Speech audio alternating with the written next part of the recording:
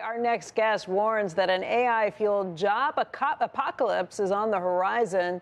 Let's bring in Sal Khan. He's the CEO of the Khan Academy. In his latest piece for the New York Times, Sal makes the pitch that every company benefiting from automation should dedicate 1% of profits to help retrain workers who will be displaced by AI.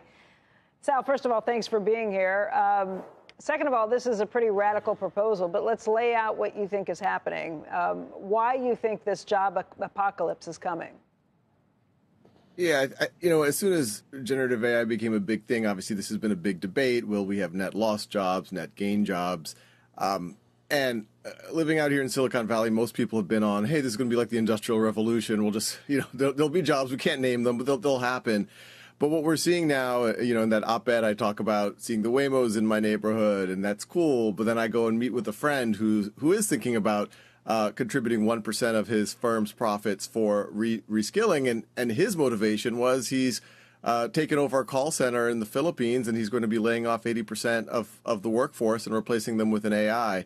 That's 7 to 10% of the Filipino GDP directly.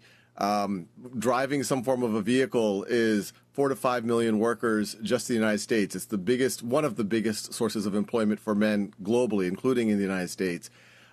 And even if you look at white collar jobs, a lot of people are talking about and seeing what's happening in software engineering right now. It seems kind of frozen. Things like product management, design, we're seeing that those jobs are at least changing. You're not seeing a lot of net hiring. If anything, there's a lot of things going the other way.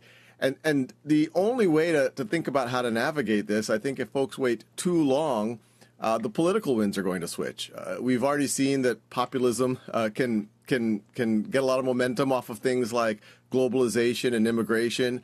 I think automation is going to hit a lot harder. And 1% isn't without precedent. As I mentioned, one of my friends, he hasn't announced it yet. That's why I'm not naming their firm, but it's a major firm.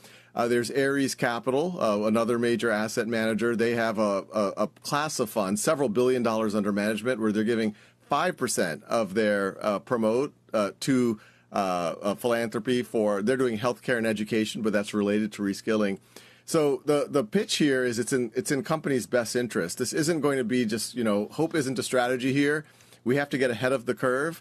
The benefits of doing something significantly weigh out the alternative. And I think if we don't do something, politics are going to take over, and that's going to be worse for everyone.